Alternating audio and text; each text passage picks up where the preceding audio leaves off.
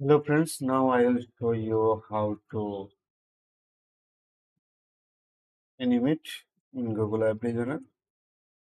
Alright, so I will just show you on the same layer. Alright,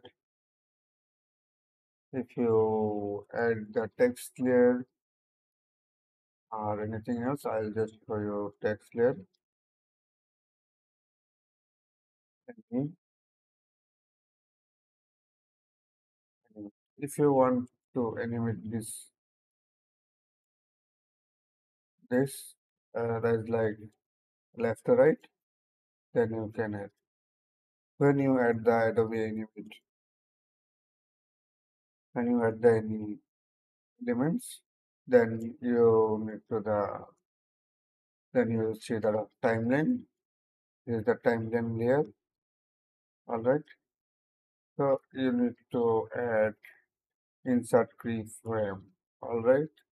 Starting and ending. This is I'll start from here. Then you need to insert keyframe.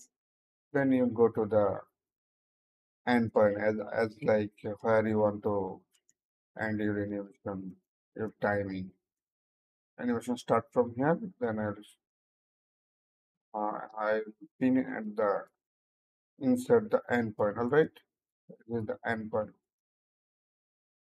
So now if I play, then nothing is showing. Now I'll just change the position. All right.